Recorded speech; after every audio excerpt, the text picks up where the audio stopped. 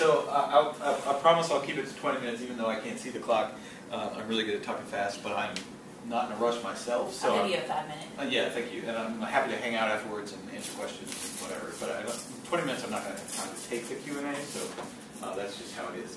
Because there's a lot of to talk about when we talk about sustainability. So basically I'm the sustainability coordinator here at UofL. It's a university-wide position, so I love excuses to get off of Belknap campus and come to our other campuses. I've always been a big fan of the farmers market and getting more local food on campus in many different ways. I have a sustainable ag background and international sustainable development background, so this kind of thing is what I'm really passionate about. But I work on all kinds of things at the university, as you can imagine. So I'm going to talk a little bit about what sustainability is, briefly what UofL is doing about it, not in too much detail, and then I'll talk about what all of us can do to relocalize our food shed. I always start my talks with this three-ring circus of sustainability because it is a mess. Sustainability is not a simple written down definition. We just sort of take this text and go apply it somewhere. It's basically a balancing act, and that means that we all, as individuals, as institutions, as businesses, in any different context, we all have to wrestle with this concept because it's really about balancing not just that environmental responsibility and wanting to be green, but balancing that with a social responsibility and an economic one as well. It's all about living within our means. And we are well beyond our means right now in so many different ways.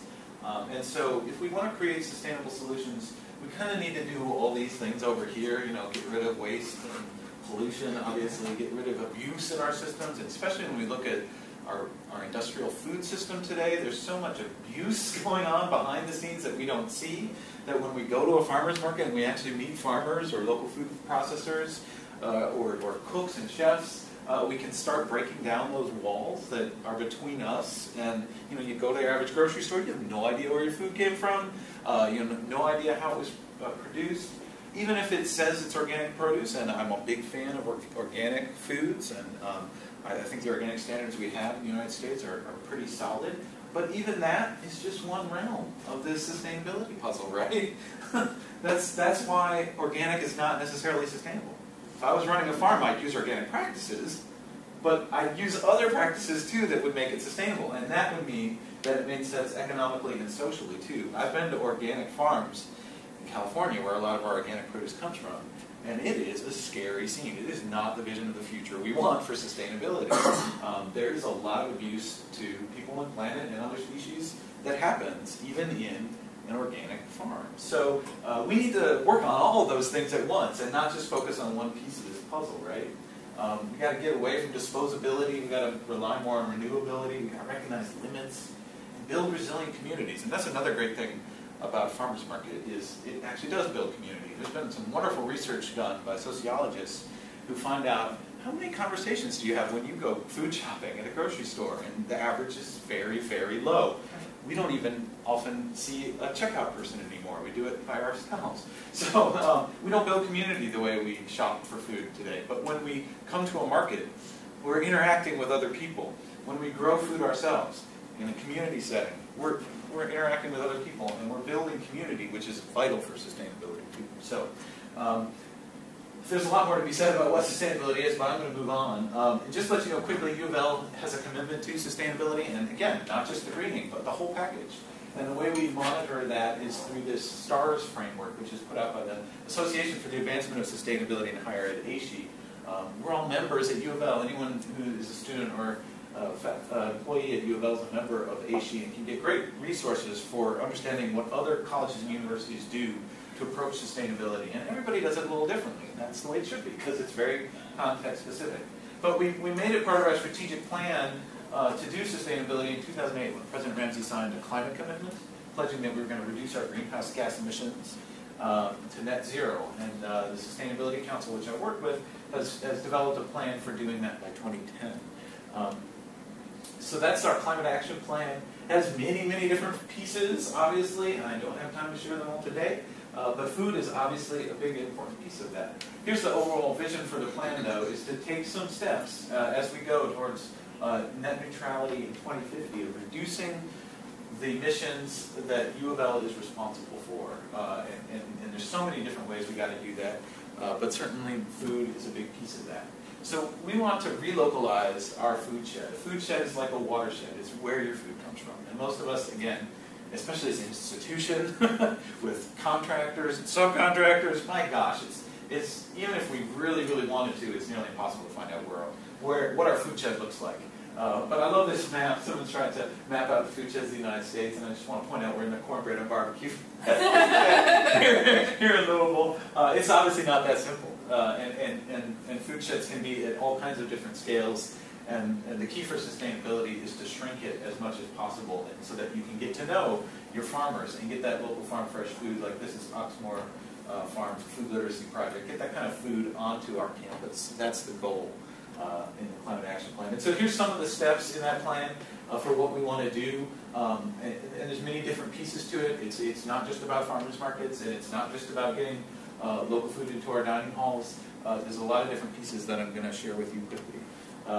And I'll do it in the context of talking about what each and every one of us can do to eat well, to live well, and to promote sustainability every time we pick up a fork, which is, I mean, there's nothing more. When people ask, what can I do to be more sustainable, the two things I always say is change the way you get around. Transportation is a huge, huge issue. And change the way you eat. And if we do those two things, we'll be well on the way to sustainability. Now, obviously, there's huge issues around energy and all these other issues in sustainability, but those two things, I think, make the biggest personal difference in our lives. They really affect our health most directly. They're the biggest impact in terms of building community. They're the biggest impact in terms of our personal finances and home economy. So eating more local is just absolutely vital. And so we at UofL do a lot of different things to trying to make local food accessible. But it's not just about the university. I mean, these are individual decisions we make all the time. And there's many ways to do it. We certainly try and get as much local into our dining halls as possible. You saw that map where it shows where the food comes from for our contract with Sodexo, which requires a minimum of 15% local, but we've worked with them quite a bit, and with Sarah Fritzner from the city to push that, and it's now actually 20% is an underestimate. The last figures I saw was more like 24% of the food in the dining halls is locally sourced within that 250-mile radius, but that map I showed you earlier shows that we've been shrinking that down to more like a 100-mile radius. And then we have our awesome Gracie Farmers Market. We have a community-supported agriculture program that does deliveries to campus. And we also try and get people to grow their own too. So in 2010, we had the groundbreaking for the first garden on campus. It's in partnership with the Cultural Center. We have a wonderful before and after pictures. Here's a more recent after picture. Totally underutilized space that was not interesting or useful to anyone. Just had to be mowed with fossil fuels. Now we've turned it into a living, thriving community garden space. It's managed by a student RSO group, but it's totally open to anyone, community members, employees, to participate in the garden, get your hands dirty, and to learn. There's cooking activities associated with that, and a whole series of workshops, which I'll mention later. And just one really neat project to highlight, which really talks about how this issue of food can bring in other issues of sustainability. When the garden expanded a couple of years ago, we got a grant to put in a greenhouse, but it was off the grid and it needed ventilation. And so it was students in our Renewable Energy Club who got together and said, we can fix this problem. And they made solar panels out of scrap from industry for under $100 each to run those fans and they're still running today, anytime the sun's out. So there's a workshop series that goes along with this garden. Stephen Bartlett here is talking about food justice issues, but there's cooking, as I mentioned, beekeeping, all sorts of different issues related to urban agriculture that are open to the whole community, and I think that's a really important piece of it. And this project has seeded new gardens at UofL. I don't think there is a garden on health sciences today. I've seen a little box over here. I don't know what's going on there, but at one time there was a small demo garden through the feeding therapy clinic. And we do have gardens on all of our campuses then, if you look over time. This is a picture from our Shelby campus.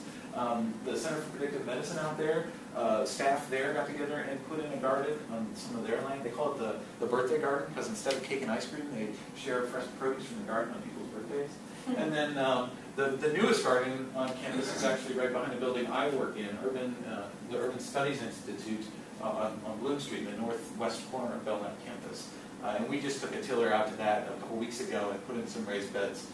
This is a project led by students in Urban and Public Affairs grad program and some of us staff. And another little neat thing to point out, this is the Office of Health Promotion on Belknap campus. They did a wonderful thing where they took the old cigarette butt containers when we went smoke-free and repurposed them in a beautiful way to create an herb garden out in front of their entrance. And they're actually going to expand that with some more of those containers. And I should let anyone at UofL know that we have tons of these available if anyone wants to grow a few herbs on campus, anywhere on campus. This is a great demo project, a great way to make it visible to everyone. And then I'll just share a few more pictures of things you can do. Water catchment is a huge important part of sustainability and growing food. This is a picture of the rain barrel system at the Garden Commons at the Cultural Center. We disconnected downspouts. This is a picture from my house where we disconnected our own downspouts. This is not only a good way to capture a resource, but it also helps solve a problem in our community, which is combined sewer system overflows. Anytime we get a significant amount of rain, all that rainwater has to go into the same pipes as our sewage. And so we're sending raw sewage out to the Ohio River, and we can all, as individuals, take steps to counteract that by simply disconnecting our downspouts. We're changing the way we manage all of our hardscape, too. Composting is vital to growing food and relocalizing your food shed. That's my compost bin at home. We now have some on Belknap campus, too. I would love to see more compost bins around campus if we have volunteers to manage them. This is the future food, and that's the way to think of it. It's obviously a way to keep stuff out of landfill, too. But it's future food, to create the soil for tomorrow. And here's a picture of some community gardening. That's my wife Amanda and I do a lot of community gardening in town. This is a garden called the East Main Street Garden, just a few blocks away from here, where we've taken a vacant lot and dug out all the bricks. We call them East Main Street potatoes. And you can see them there. And we turn them with that compost that we make at home, or that Amanda used to make with Breaking New Grounds, turn that into amazing produce. This is a carrot we grew on vacant lots in Louisville with no chemicals, obviously, just compost. And then this blew us away, a 9-pound sweet potato grown on a vacant lot organically here in Louisville. You can do it. We can all do it. We should all be doing it. Even if you don't have land, this is a great example of, and so is that herb garden at Campus of Health Promotion. You can grow a lot of great stuff in pots almost year-round now with our mild winters. This is a picture from our deck. And when you do grow things, we encourage you to consider growing protein, because I've been a vegetarian for a long time, and what convinced me ultimately to do it was I realized that if I had to be the one killing all those animals, I wouldn't be eating all that meat. But there's all kinds of reasons to consider reducing your meat consumption, even if it's great, wonderful, delicious, local, organic meat, grass-fed. All that stuff is really good and really important, but it's still, no matter what, is going to have about 10 times the impact on the planet as eating a more plant-based diet. So I always encourage people to consider reducing your meat consumption, even if you can't become a full vegan or whatever. Meatless Mondays, meatless mornings. Try something to get yourself going. So we grow our own beans, and we also harvest another waste resource, nuts. This is the 1 year's nut fall from the tree in our front yard, black walnut tree in our front yard. Just an amazing, we don't do anything to this. It's a gift from nature, right? So we invested in our own nutcrackers, started processing those, and actually getting to consume them too. So that's all I wanted to share with you today, but I will take some questions at this point, and encourage you to check out our website too. There's tons of great valuable information about sustainability in general, about what UofL's doing, links to resources and community. Anything sustainability related, you're going to find something valuable, I think, on our website. So check it out if you can, and feel free to get in touch with me after. So, any thoughts or questions? Not bad. Not bad. Yeah, I can spend